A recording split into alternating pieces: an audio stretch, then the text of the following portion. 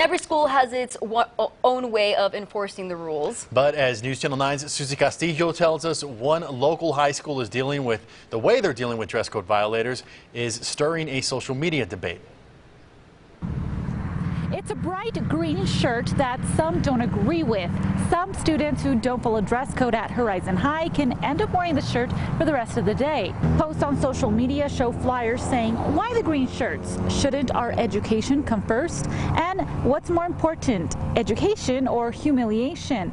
The Clinton ISD superintendent says the large green shirts are not meant to humiliate students, but it is a way Horizon High enforces the dress code.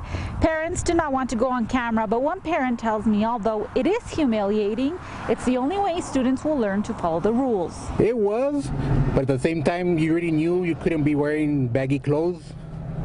But you still did it, because I understand why. We enforce our dress code, and as I said, we're very happy that we have created those environments for our students, and there's really no issue with it. The green shirt just happened to be a coincidence. The shirts are leftover t-shirts from one of the district's 5K runs.